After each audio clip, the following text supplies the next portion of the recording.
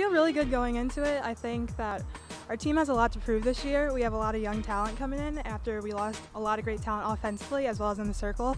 But I think being preseason ranked third has really shown us that we have something to prove this year, and we're just really going into this year with a positive mindset and looking to be as competitive as possible regardless of who our opponent is this season. Our whole senior class, Gabby Kelleher, Courtney Paul, Brittany Colombo, and Miranda Perez, they're all going to be key contributors, but I think getting Claire Oberdorf back into the lineup is going to be huge, as well as, Casey Page had a great year last year, Brandy Kuhn had a great year, and we have some freshmen who are going to come in and contribute right away. We'll just have to wait and see. I think we've been working really hard over the winter and doing live before our first weekend this weekend, so we'll see how it goes this weekend and then go from there. But I think we'll do really well this year.